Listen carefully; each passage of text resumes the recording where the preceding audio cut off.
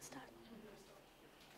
Good evening everyone. Today I, Tanmaya, will present here in front of you on this beautiful evening. Today I am here to discuss about importance of freedom. Can anyone tell the meaning of freedom? No one? I will tell you. The power of right to act, speak or think as one want is called freedom. Now I will tell you the word freedom to me. As you all know that the freedom is in a limit, but we all cross that.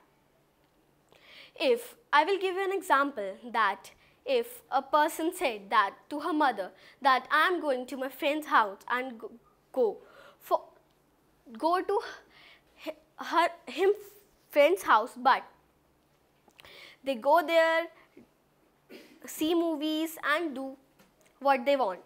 This is not the correct way of freedom. We should not misuse our freedom because freedom is very precious. No, freedom is very precious and our life also. So we should not misuse our freedom. Now I will tell you some points in freedom. We should not misuse our freedom. Freedom is a synonym of liberty and freedom is very precious.